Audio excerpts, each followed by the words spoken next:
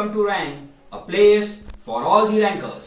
આજે આપણે 10મા ધોરણમાં લેંગ્વેજ ફંક્શનનો પાર્ટ 2 લઈશું. પાર્ટ 1 ની લિંક મેં ડિસ્ક્રિપ્શન બોક્સમાં શેર કરીને રાખી છે, just for your quick revision. Anyways, ચલો થોડા નિયમ લેંગ્વેજ ફંક્શનમાં થોડાક આગળ વધીએ. કહેવાય એક્ઝેક્ટલી આ પ્રકારે કે જ્યારે બી તમે કોઈ પણ સેન્ટેન્સ જુઓ છો અને માની લો કે ભાઈ જો તમને કોઈ પણ સેન્ટેન્સની મધ્યમાં સો ધેટ નામનો શબ્દ આપ્યો છે, અથવા તો ભાઈ જો તમને કોઈ પણ વાક્યમાં ટુ પ્લસ ક્રિયાપદનું મૂળ રૂપ આપ્યું છે, અથવા તો જો ભાઈ તમને કોઈ પણ વાક્યમાં વિથ વ્યુ ટુ નામનો શબ્દ તમને કોઈ પણ વાક્યમાં ધારો કે આપેલો છે. કહેવાય એક્ઝેક્ટલી આ પ્રકારે કે જો તમને કોઈ પણ વાક્યની મધ્યમાં સો ધેટ નામનો શબ્દ આપ્યો છે, અથવા તો વાક્યની મધ્યમાં તમને ટુ પ્લસ ક્રિયાપદનું મૂળ રૂપ આપેલું છે, અથવા તો જો ભાઈ તમને કોઈ પણ વાક્યની મધ્યમાં વિથ વ્યુ ટુ નામનો શબ્દ આપ્યો છે, તો 100% એનું લેંગ્વેજ ફંક્શન શું બને છે? પર્પઝ. કદાચ તમને શોઈંગ પર્પઝ કે ઇન્ડિકેટિંગ પર્પઝ જેવા શબ્દો જરૂરથી આપ્યા હશે, પણ આપણે ઇન્ડિકેટિંગ કે શોઈંગ શબ્દો સાથે આપણે કોઈ લેવા દેવા જ નથી. આપણે માત્ર ને માત્ર કોન્સન્ટ્રેશન શેના પર રાખવાનું છે? પર્પઝ નામના શબ્દ પર રાખવાનું છે. તો બરાબર યાદ રાખજો કે જો વાક્યની મધ્યમાં સો ધેટ છે, ટુ પ્લસ ક્રિયાપદનું મૂળ રૂપ છે, અથવા તો વાક્યની મધ્યમાં વિથ વ્યુ ટુ જેવો શબ્દ આપ્યા છે, 100% લેંગ્વેજ ફંક્શન બની જાય છે પર્પઝ. ચલો એ જ પ્રકારે we can talk like this. માન લો કે જો તમારું કોઈ પણ વાક્ય ડિગ્રીમાં છે, બરાબર ધ્યાનથી સાંભળજો. માની લો કે જો તમારું કોઈ પણ વાક્ય શેમાં છે? ભાઈ ડિગ્રીમાં છે. હવે તમને બધાને બરાબર ખબર છે કે ડિગ્રી હંમેશા કેટલા પ્રકારની હશે? 3 પ્રકારની હશે. કાં તો વાક્ય પોઝિટિવ ડિગ્રીમાં હશે, કાં તો વાક્ય કમ્પેરેટિવ ડિગ્રીમાં હશે. ભાઈ કાં તો વાક્ય તમને શેમાં આપેલું હશે? સુપરલેટિવ ડિગ્રીમાં આપેલું હશે. પહેલી અગત્યની વસ્તુ, જો કોઈ પણ વાક્ય પોઝિટિવ ડિગ્રીમાં હશે તો મોસ્ટ પ્રોબેબલી તમને વાક્યની મધ્યમાં એઝ, એડજેક્ટિવ એઝ જેવા શબ્દો આપ્યા હશે. બરાબર યાદ રાખજો કે વાક્યની મધ્યમાં ભાઈ તમને કયો શબ્દ આપ્યો હશે? એઝ, પછી કોઈ એક એડજેક્ટિવ એના મૂળ રૂપમાં, અને ફરી એકવાર એઝ નામનો શબ્દ આપ્યો હશે. જસ્ટ ઇમેજિન કે જો તમારું કોઈ પણ વાક્ય કમ્પેરેટિવ ડિગ્રીમાં હશે તો વાક્યમાં તમને એડજેક્ટિવ, અને એડજેક્ટિવ પછી વાક્યમાં કયો શબ્દ આપ્યો હશે? ધેન નામનો શબ્દ આપ્યો હશે. થોડુંક ડિટેલમાં સમજાવો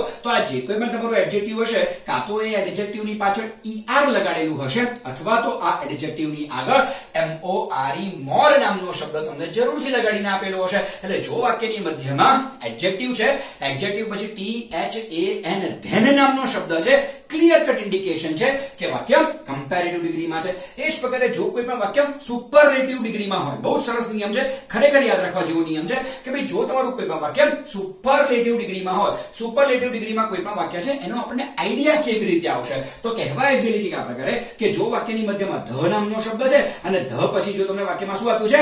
એડજેક્ટિવ આપ્યું છે. થોડુંક વધારે ડિટેલમાં જઈએ. આ જે કોઈ પણ એડજેક્ટિવ હશે, કાં તો એ એડજેક્ટિવની પાછળ EST લગાડેલું હશે, કાં તો આ એડજેક્ટિવની આગળ MOST મોસ્ટ લગાડેલું હશે. હવે સ્વાભાવિક વસ્તુ છે કે વાક્યની મધ્યમાં ધ નામનો શબ્દ છે, ધ પછી એક એવું એડજેક્ટિવ આપેલું છે કે જેની પાછળ કાં તો EST લગાડેલું છે, અથવા તો જેની આગળ MOST મોસ્ટ લગાડેલું છે. ફોર શ્યોર આ વસ્તુ સુપરલેટિવ ડિગ્રીમાં છે. ટૂંકમાં જો કોઈ પણ વાક્ય પોઝિટિવ ડિગ્રીમાં છે, કમ્પેરેટિવ ડિગ્રીમાં છે કે સુપરલેટિવ ડિગ્રીમાં છે, વાક્ય કોઈ પણ ડિગ્રીમાં કેમ નથી, છતાં પણ એનું લેંગ્વેજ ફંક્શન હંમેશા શું બનશે? કમ્પેરિંગ. ઓલવેઝ રિમેમ્બર ધેટ કે એનું લેંગ્વેજ ફંક્શન તમારે શું બોલવાનું છે?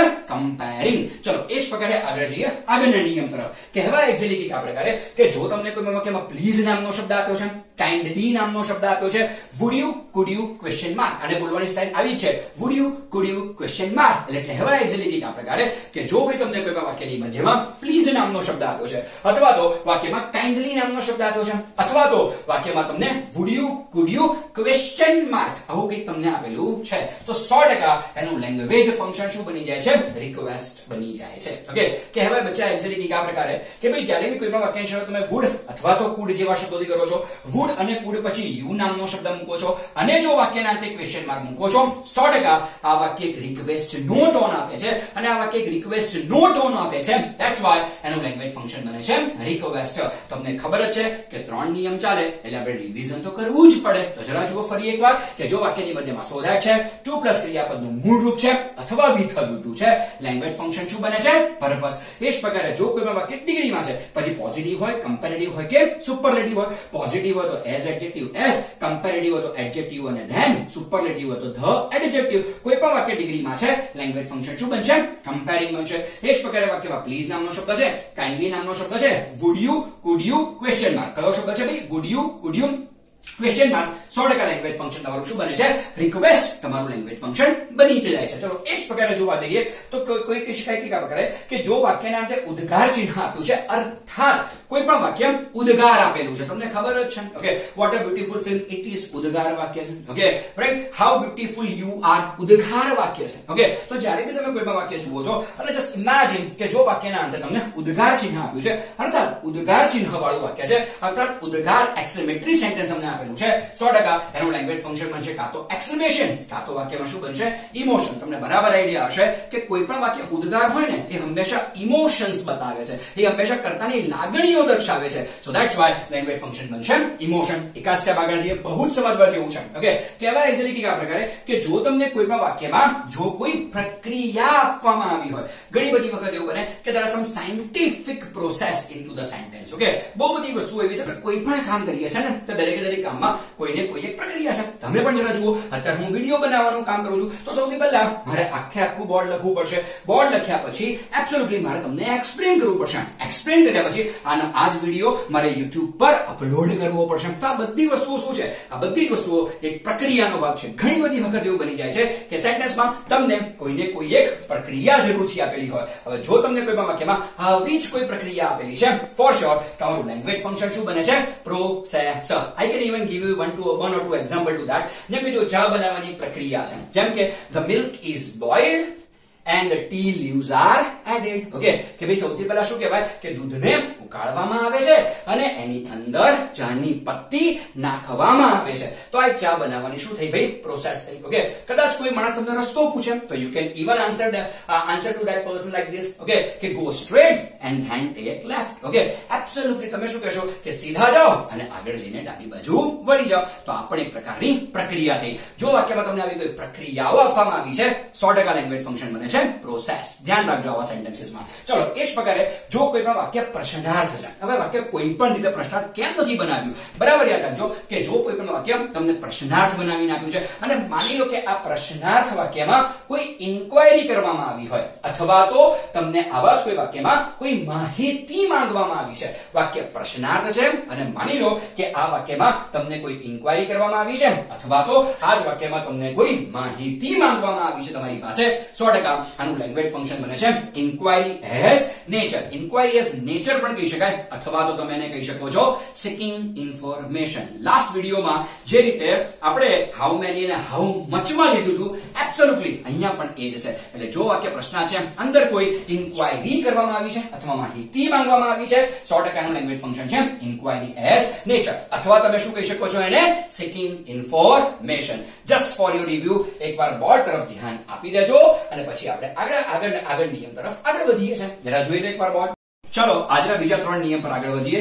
છેલ્લા નિયમો છે 3, છેલ્લા છે પણ કામના છે. હવે જરા જો કહી શકાય એક્ઝેક્ટલી આ પ્રકારે કે જો તમે કોઈ પણ વાક્ય વાંચો છો અને માની લો કે ભાઈ જો તમને કોઈ પણ વાક્યમાં where નામનો શબ્દ આપ્યો છે, place નામનો શબ્દ આપ્યો છે અથવા તો જો તમને કોઈ પણ વાક્યમાં કોઈ સ્થળનો ઉલ્લેખ કરીને આપેલો છે, બરાબર ધ્યાનથી સમજો કે કહેવાય એક્ઝેક્ટલી આ પ્રકારે કે ભાઈ જો તમને કોઈ પણ વાક્યમાં place નામનો શબ્દ આપ્યો છે, where નામનો શબ્દ આપ્યો છે અથવા તો જો ભાઈ તમને કોઈ પણ વાક્યમાં કોઈ સ્થળનો ઉલ્લેખ કરીને આપ્યો છે તો 100% એનું લેંગ્વેજ ફંક્શન શું બને છે? તો 100% એનું લેંગ્વેજ ફંક્શન બને છે ડિસ્ક્રાઇબિંગ પ્લેસ અથવા તો ડિસ્ક્રાઇબિંગ લોકેશન. તમને A અને B પ્રમાણે આ વસ્તુ પૂછવાની છે તો B સાઈડ તમને ડિસ્ક્રાઇબિંગ પ્લેસ કે ડિસ્ક્રાઇબિંગ લોકેશન જે પણ ઓપ્શન આપ્યું હોય એ જ ઓપ્શન અહીંયા તમારો જવાબ બનશે. ચલો એ જ પ્રકારે આગળ જરા જોઈએ કે હવે એક્ઝેક્ટલી આ પ્રકારે કે જો તમે કોઈ પણ વાક્ય જુઓ છો અને માની લો કે ભાઈ જો તમને કોઈ પણ વાક્યમાં when નામનો શબ્દ આપ્યો છે અથવા તો while નામનો શબ્દ આપ્યો છે અથવા તો till કે until જેવા શબ્દો આપ્યા છે અથવા તો વાક્યમાં તમને as soon as જેવા શબ્દો આપ્યા છે. I repeat the words once again. કહેવાય એક્ઝેક્ટલી આ પ્રકારે કે જો તમને કોઈ પણ વાક્યમાં when નામનો શબ્દ આપ્યો છે, while નામનો શબ્દ આપ્યો છે, till અથવા until અથવા as soon as જેવા શબ્દો આપ્યા છે અથવા તો જો તમને કોઈ પણ વાક્યમાં કોઈ સમયનો ઉલ્લેખ કરીને આપ્યો છે, it can be morning, evening, night, 7 o'clock, 8 o'clock, 10 o'clock, something like this. Okay, એટલે જો તમને વાક્યમાં આવા કોઈ સમયનો ઉલ્લેખ કરીને આપેલો છે તો કહેવાય એક્ઝેક્ટલી આ પ્રકારે કે ભાઈ જો તમને કોઈ પણ વાક્યમાં when, while, till, until, as soon as વગેરે જેવા શબ્દો આપ્યા છે અથવા તો જો ભાઈ તમને કોઈ પણ વાક્યમાં કોઈ સમયનો ઉલ્લેખ કરીને આપ્યો છે, 100% તમારું લેંગ્વેજ ફંક્શન એ વખતે શું બને છે? ડિસ્ક્રાઇબિંગ ટાઈમ તમારું લેંગ્વેજ ફંક્શન બની તો જાય જ છે. ઓકે, બંને નિયમ ફરી એકવાર રિપીટ કરી લઈએ. કહેવા એક્ઝેક્ટલી આવો કે જો વાક્યમાં where નામનો શબ્દ છે, place નામનો શબ્દ છે, અથવા તો વાક્યમાં કોઈ સ્થળનો ઉલ્લેખ છે, લેંગ્વેજ ફંક્શન તમારું શું બને છે ભાઈ? ડિસ્ક્રાઇબિંગ પ્લેસ અથવા ડિસ્ક્રાઇબિંગ લોકેશન બની જાય છે. એ જ પ્રકારે જો ભાઈ તમને કોઈ વાક્યમાં when નામનો શબ્દ આપ્યો છે, while નામનો શબ્દ આપ્યો છે, till કે until જેવા શબ્દો આપ્યા છે, અથવા તો વાક્યમાં as soon as જેવા શબ્દો આપ્યા છે, અથવા તો જો તમને કોઈ વાક્યમાં કોઈ સમયનો ઉલ્લેખ કરીને આપેલો છે, 100% તમારું લેંગ્વેજ ફંક્શન બને છે describing time. Last but not the list, સૌથી છેલ્લો નિયમ છે પણ સૌથી કામનો નિયમ છે, that I will never forget to tell you this. Okay, કહેવાય એક્ઝેક્ટલી આ પ્રકારે કે જો તમે કોઈ પણ વાક્ય જુઓ છો અને માની લો કે ભાઈ જો તમને કોઈ પણ વાક્યમાં have, has plus been plus ing જેવા શબ્દો આપ્યા છે, બરાબર યાદ રાખજો, બહુ જ નવા પ્રકારની વાક્યરચના તમારા માટે છે. Just pay your attention on the board only. કહેવાય એક્ઝેક્ટલી આ પ્રકારે કે જો તમને કોઈ પણ વાક્યમાં have, has plus been plus ing જેવા શબ્દો આપ્યા છે, એક્ચ્યુઅલી જોવા જઈએ તો કોઈ પણ વાક્યમાં તમને have, has plus been plus ing જોવા મળે ને તો just for your knowledge I can tell you કે આ જે કંઈ પણ છે એ છે પૂર્ણ ચાલુ વર્તમાન કાળ, પ્રેઝન્ટ પરફેક્ટ કન્ટિન્યુઅસ ટેન્સ છે. ઓકે, એટલે જ્યારે બી તમે કોઈ પણ વાક્ય જુઓ છો અને જો ભાઈ તમને કોઈ પણ વાક્યમાં have, has plus been plus ing જેવા શબ્દો આપ્યા છે, અથવા તો જો ભાઈ તમને કોઈ પણ વાક્યમાં how long જેવા શબ્દો આપ્યા છે, એક્ચ્યુઅલી જોવા જઈએ તો how long વાળું વાક્ય પ્રશ્નાર્થ હશે. એબ્સોલ્યુટલી જ્યારે પણ તમે કોઈ પણ વાક્યની શરૂઆતમાં how long નામનો શબ્દ વાપરો છો, એબ્સોલ્યુટલી વાક્ય તમે જોવા જશો તો વાક્ય પ્રશ્નાર્થ હશે. ભલે વાક્ય પ્રશ્નાર્થ હોય, આગળ જઈને તો વાક્યમાં have, has plus been plus ing જેવા શબ્દોનો પ્રયોગ જરૂરથી કરેલો હશે. એટલે કહેવાય એક્ઝેક્ટલી આ પ્રકારે કે જો તમને કોઈ વાક્યમાં have, has plus been plus ing જેવા શબ્દો આપ્યા છે, અથવા તો જો ભાઈ તમને કોઈ વાક્યમાં how long નામક શબ્દ આપેલો છે, તમારું લેંગ્વેજ ફંક્શન શું બની જાય? તો તમારું લેંગ્વેજ ફંક્શન બની જાય છે duration of time. Sometimes point of time પણ આને કહી શકાય છે. તો ડ્યુરેશન ઓફ ટાઈમ અથવા તમે એને કહી શકો છો પોઈન્ટ ઓફ ટાઈમ. ક્યારે? જ્યારે કોઈ પણ વાક્યમાં કયા શબ્દો આપ્યા છે? have, has plus been plus ing જેવા શબ્દો આપ્યા છે, અથવા તો વાક્ય શેની મદદથી પ્રશ્નાર્થ બનાવ્યું છે? પ્રશ્નાર્થ બનાવ્યું છે, પણ કયા શબ્દની મદદથી પ્રશ્નાર્થ બનાવ્યું છે? how long નામના શબ્દની મદદથી બનાવ્યું છે. 100% તમારું લેંગ્વેજ ફંક્શન શું બને છે? ડ્યુરેશન ઓફ ટાઈમ અથવા તો શું બની જાય છે? પોઈન્ટ ઓફ ટાઈમ બની જાય છે. એક બે એક્ઝામ્પલ હું જરૂરથી તમને કહેવા માંગીશ, જેમ કે I have been teaching English since 2001. તો I have been teaching English since 2001 એનું ગુજરાતી કે કહું થઈ જાય કે હું 2001 થી અંગ્રેજી વિષય ભણાવતો આવ્યો છું. ઇટ મીન્સ મેં 2001 માં ભણાવવાનું શરૂ કર્યું હતું અને હજુ પણ મારી ભણાવવાની ક્રિયા કેવી છે?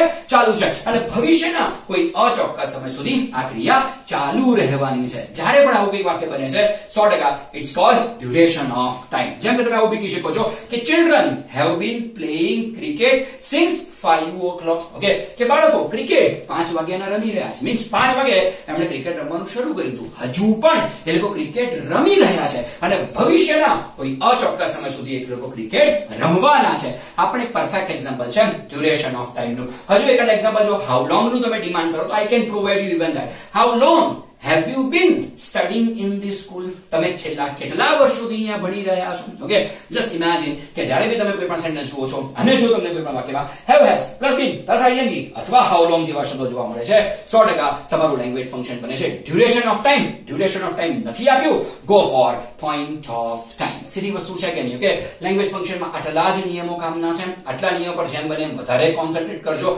બધા જ નિયમ મોઢે કરવાના છે. જેટલા નિયમ તમારા મજબૂત હશે એટલું જ લેંગ્વેજ ફંક્શન તમારું મજબૂત બનશે. Here D.M.Bhatt signing off. Thank you. Bye.